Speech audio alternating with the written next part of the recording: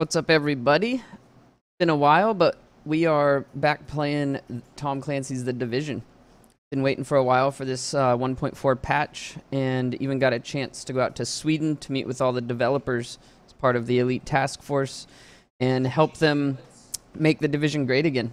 There was I think 13 of us that all had some good input in trying to make this patch really fix the core mechanics of the game, because there was some stuff that was just fundamentally flawed.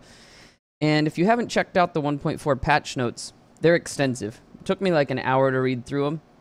I'm going to go over some of the stuff that I think is pretty important and really game-changing, but feel free to go read through them all, and hopefully we'll see you in the Dark Zone or playing The Division again. The PvE content is the priority focus from patch 1.4, and it's just changed all sorts of things. The biggest thing is the new feature called World Tiers. So the problem that I ran into with The Division is once you reach level 30, I'd say like 99% of the game is never replayed. All the missions are not rewarding, they're not challenging, there's all these areas in the maps that you never go to and whatnot. But now when you reach level 30, there's a world tier that you set in the base of operations. 4 of them.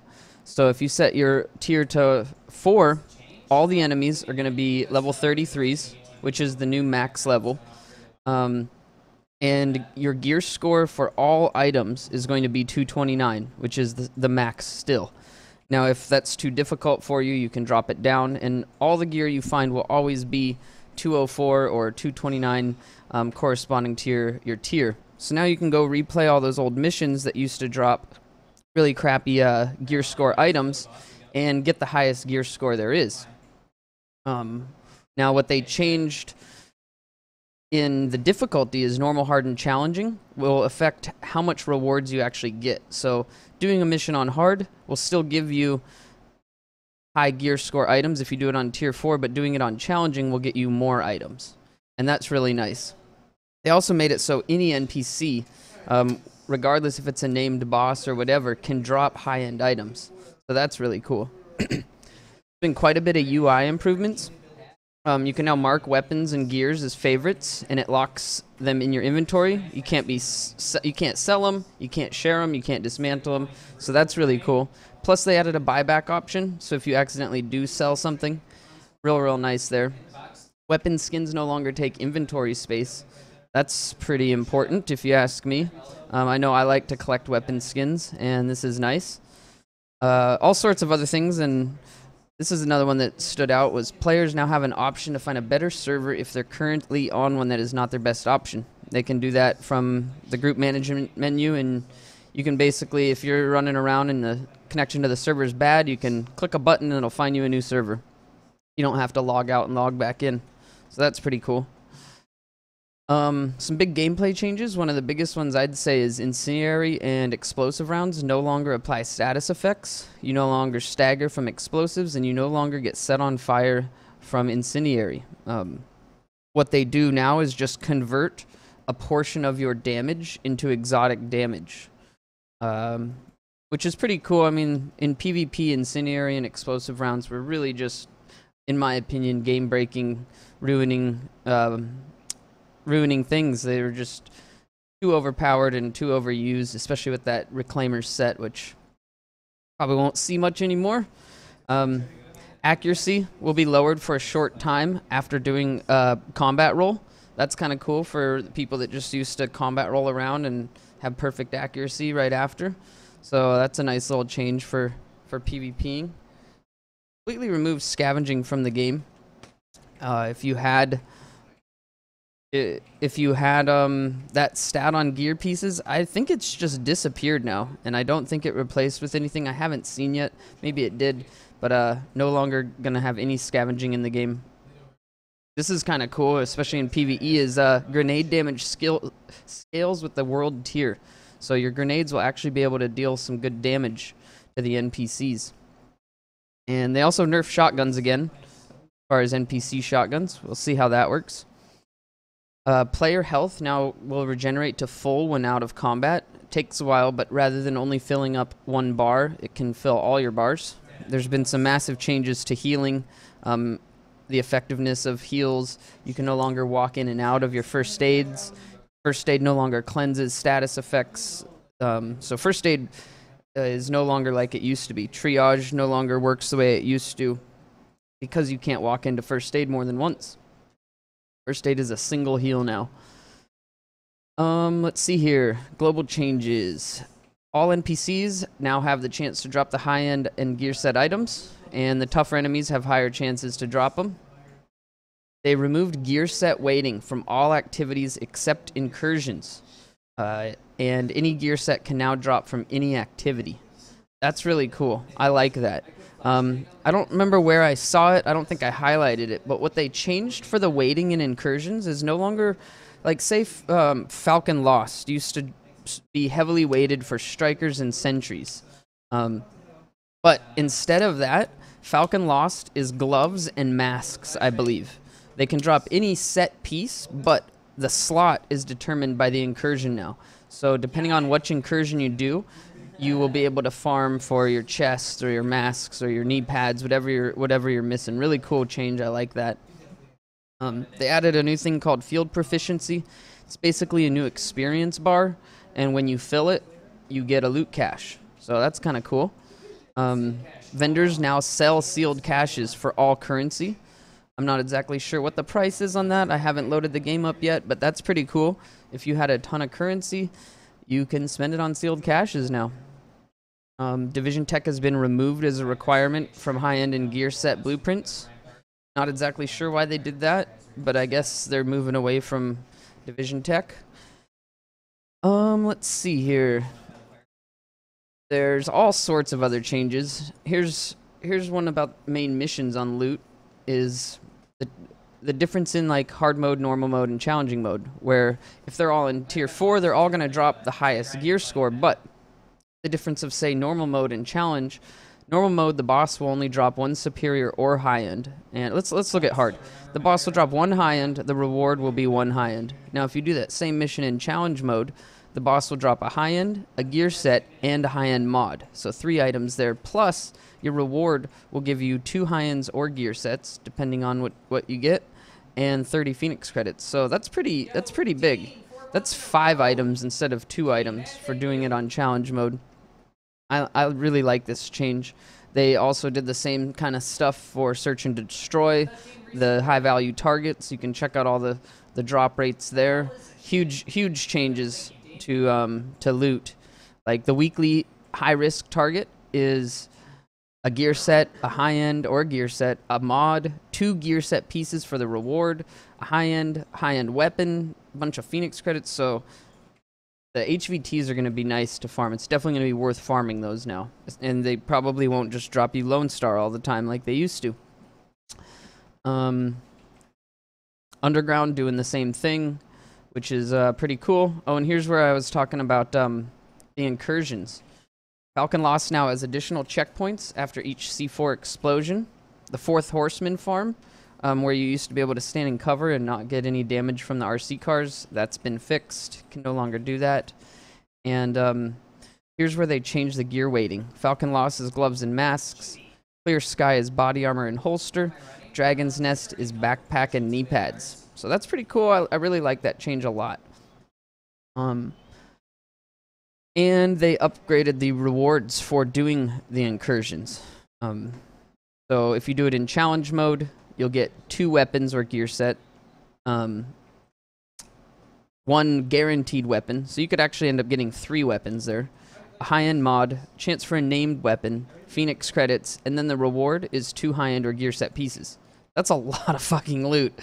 Heroic mode is now going to be 2 high-ends or gear sets, a high-end weapon, a gear set, a high-end mod, chance for a named weapon, plus your reward is going to be 2 more gear set pieces, another high-end weapon piece, and another high-end or gear set piece. So let's see, 4, 5, 6, 7, 8, 9, 10, 11. You can get 12 items dropped from heroic mode incursions. That's nice, because these can take a while.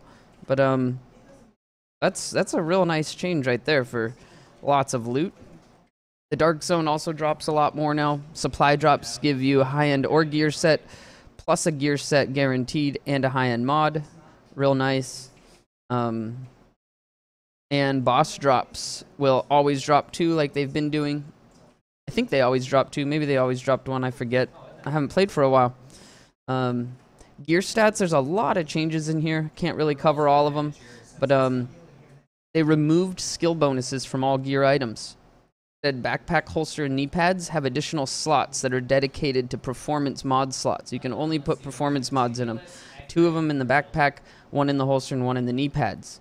This change is not retroactive, and what I've heard is that the old skills that were on your old piece have been nerfed, so they're not nearly as high of a number.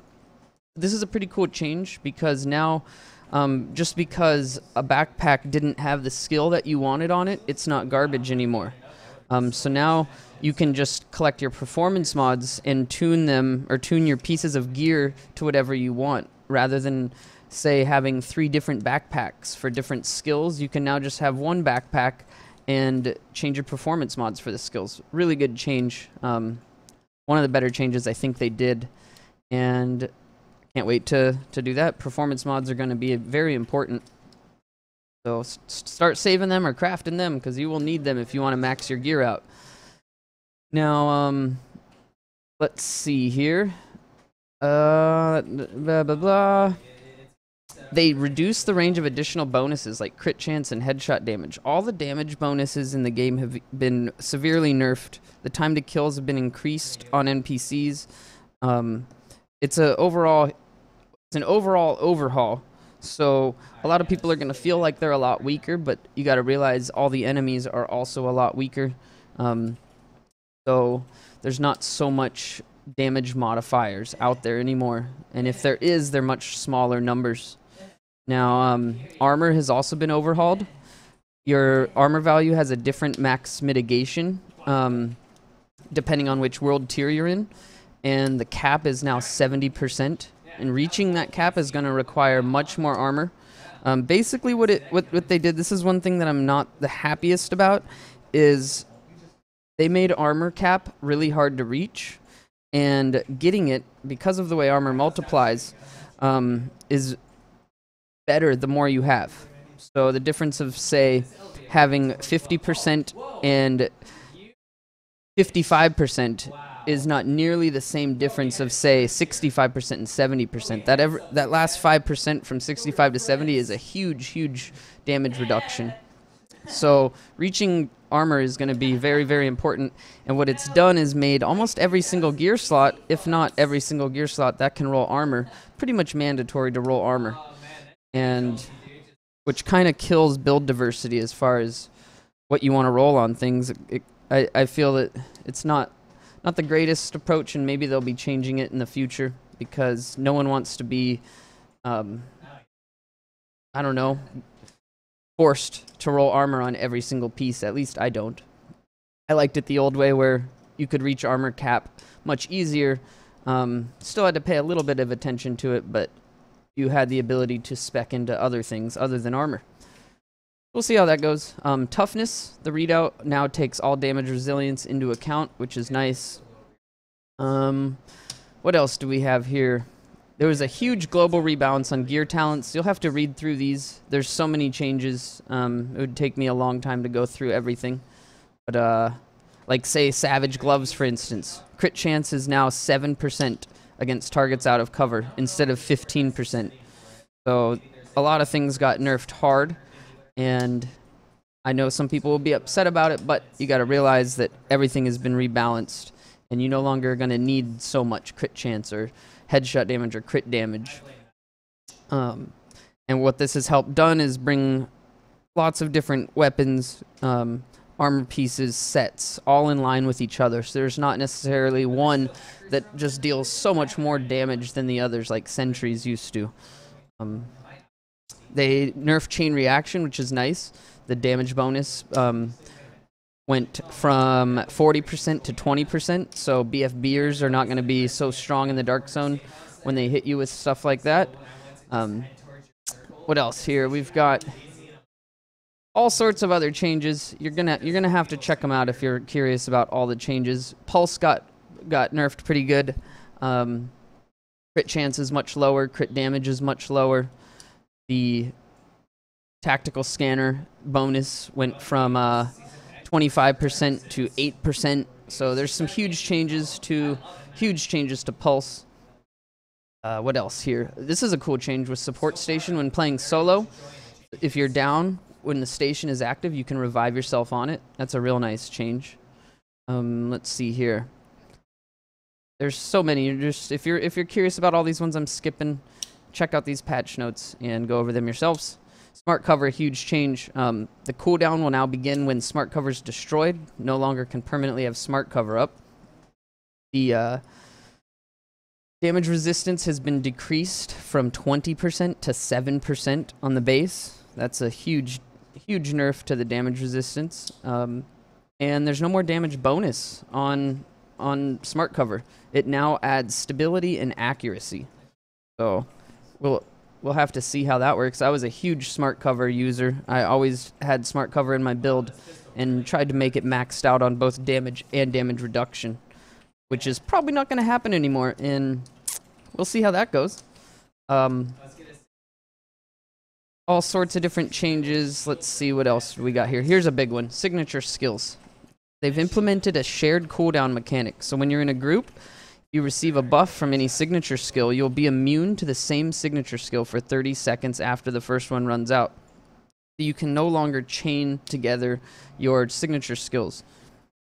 You can, but they have to be different ones. So if you, say, do Survivor Link, you can't chain 4 of them back to back and stay in Survivor Link for permanent, or for however long each one does. They really buffed Recovery Link. It will actually revive teammates from dead state, like fully dead, not just downed state. So if you get knocked out, you can use Recovery Link to pull them from the dead. Huge change to that. That's really big. It'll also automatically revive you in solo play if you get killed and have it filled up and ready to use. It'll bring you back to life. It also increased the range from 40 meters to 50 meters. It's also going to heal you for 50% of your total health, and it gives you a bunch of health over time for 12 seconds, and it's pretty nice. Huge change to Recovery Link. I like that.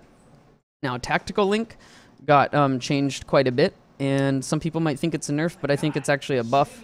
They removed the critical hit chance bonus, and they decreased the bonus damage from 50 to 30, but they increased the RPMs and the reload speed and the stability. 50% RPM, 50% reload speed, and 30% weapon stability. So it probably is going to be actually a damage decrease, but it's going to be huge damage increase on time to kills and things because of your RPM. So I don't know. This will be interesting to use and see. I know crit chance used to not affect my builds because I was already at max crit chance. So the added crit chance in Tac Link didn't ever do anything. So for me, if I was still running that same build with maxed crit, which I might not be able to anymore, it would be a 20% damage bonus drop, but 50% rate of fire. That's huge. And reload speed and better stability. Survivor Link dropped the damage resistance from 80 to 50%. They decreased the duration from 15 seconds to 12 seconds, and they increased the range to 30 meters from 25 meters. That's pretty good change to this. It's no longer going to make you as tanky.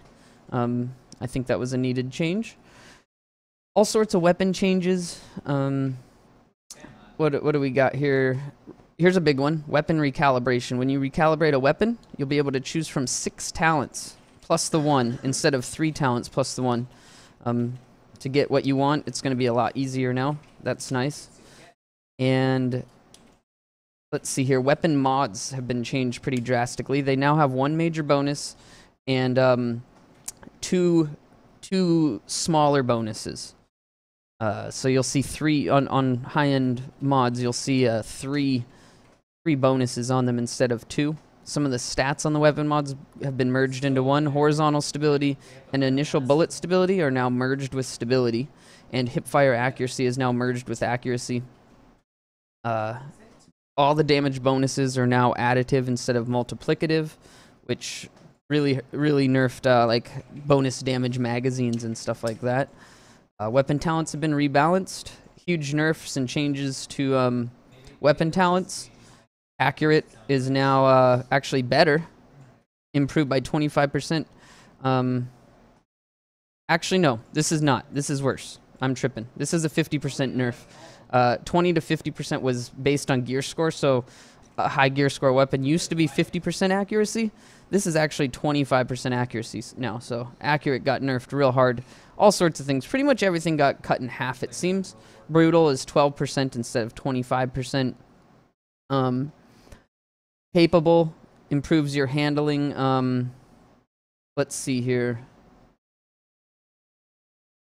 Seconds are the same. Handling is improved by 25% instead of 20 to 50, so that also got a 50% nerf. It'll be interesting to see what capable is like on the M1As now. Let's see. Cool-headed reduces by 5% instead of 7.5%, and they removed cool-headed from the Caduceus, so that kind of sucks for the Caduceus build. All sorts of changes. Fierce is now 5% crit chance instead of 10. And yeah, pretty much all the damage dealing things got nerfed. But keep in mind, don't get upset about these nerfs because these are really to balance the overall game. And it's going to be a completely different experience, I think, for most people.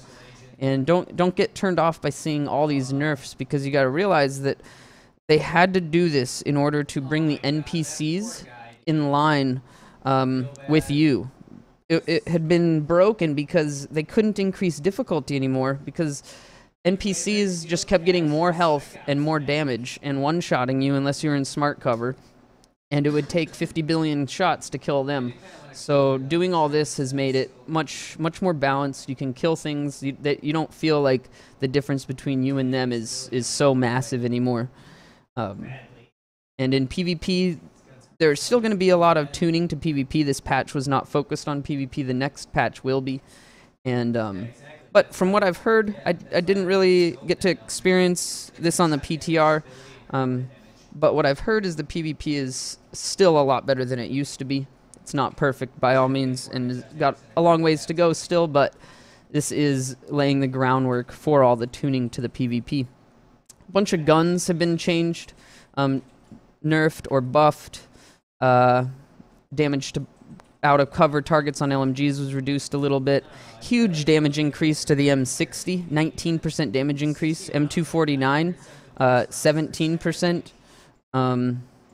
Huge nerf to the MP7, 27%. People that used to say Vector was better than MP7, well, I don't think the devs agreed, because the Vector got nerfed by 13.8, but the MP7 got nerfed by 27.6. All submachine guns got nerfed. SMG9, which was, I thought, the worst, got nerfed the least, and the others are all about the 13%. AUG didn't get hit too hard though, 10%.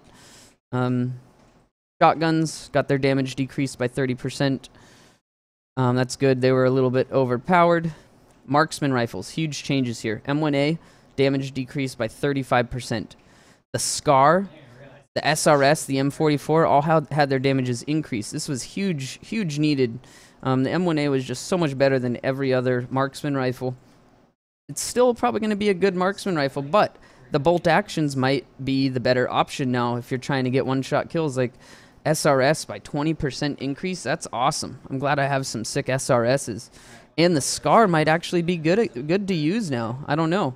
It's a 23% damage increase on that large magazine marksman rifle, so we'll see how that works. Pistols got a pretty big change. The X45 was extremely broken as far as all the other pistols, decreased by 40%. You can see how badly balanced the pistols were. PX4 got increased by 25%. That's pretty huge as well. Gear set scores have been changed. They're no longer higher than high ends. So 268 gear set items are now 229. So the difference of wearing a high end and a gear set is not going to change your overall gear score. They removed the 5-piece bonus on strikers and sentries, and put them back to 4-piece bonuses. A lot of the sets have been changed, some of them pretty drastically, and had damage modifiers removed from them completely or changed or nerfed. Strikers now gives you 20% stability instead of crit damage. It still has 10% enemy armor damage, and the 4-piece stayed the same. Some changes to TAC, the way it works. It's now based on bullets, and you're limited in how long it stays buffed up, so it's going to change the way TAC is played.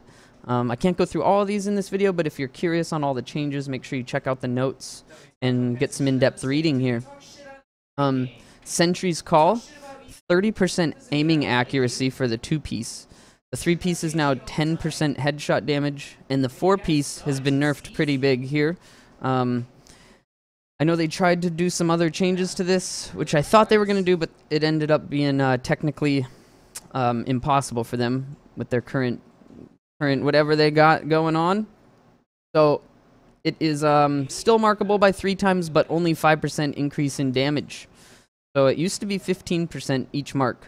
Now it's 5% each mark. So rather than getting, 3 marks doing 45, which was actually like 51% because of, or 50-something percent because of them multiplying off of each other, you're now going to only be doing a lot less than that.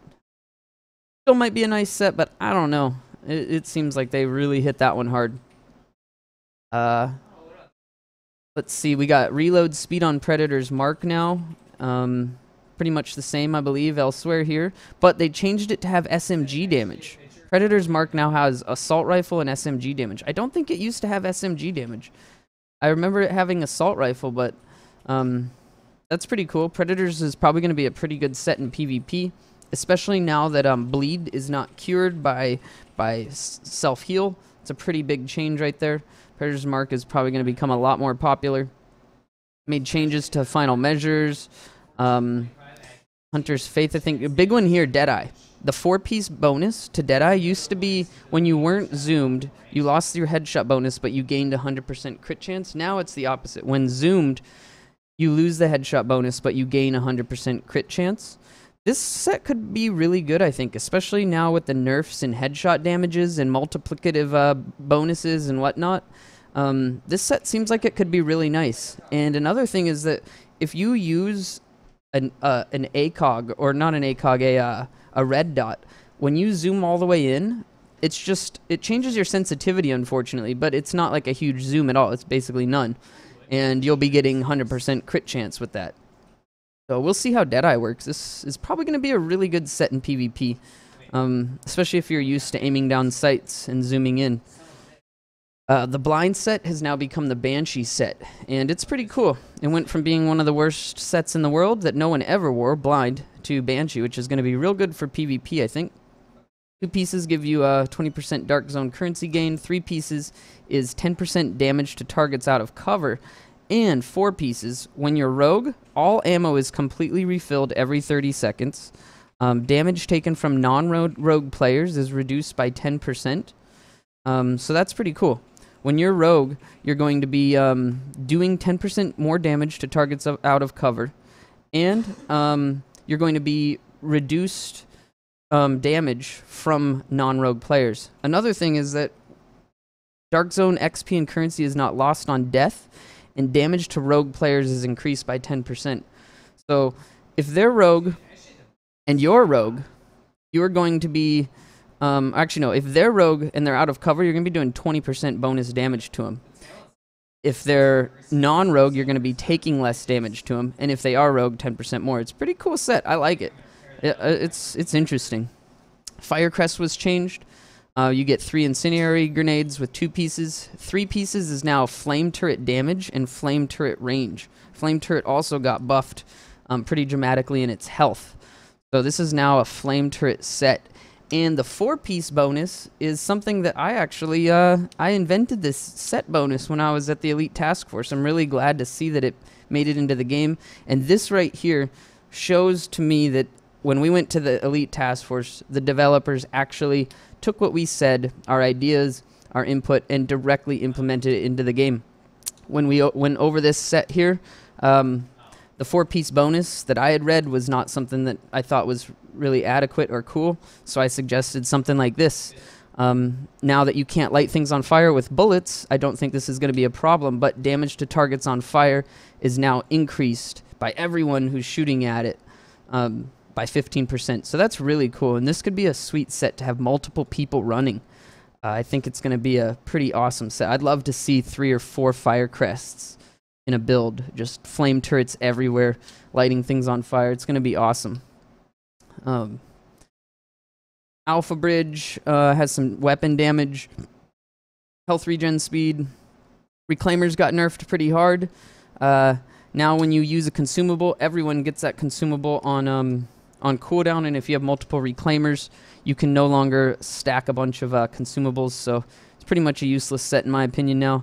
And a ton of bugs being fixed. If you look at all the bugs, there's been a lot of them. I'm not going to cover the bugs, but you guys can go check out these patch notes. I'll have a link in the info section of this video, and I'm excited to play this again. Unfortunately, it's came at a time that is not the greatest for us at Streamer House because of all these other games that are coming out. Even if we don't play these other games for a long time, they are going to interrupt playing this game. So I don't know how much we're going to be playing. I know when Survival comes out, we will be playing that a lot because it's coming out in like December when there's not a bunch of other games that are going to interrupt it. And yeah, I hope to see you guys in the Dark Zone or in the stream. Don't forget to subscribe to our YouTube channel if you haven't. It's free. You can always subscribe to us on Twitch or use your Twitch Prime if you haven't done that already. Really cool thing that they just implemented. If you have Amazon Prime, you now have Twitch Prime, and you get a free sub with it. So thanks for the support, guys, and thanks for watching the video. I'll see you guys around.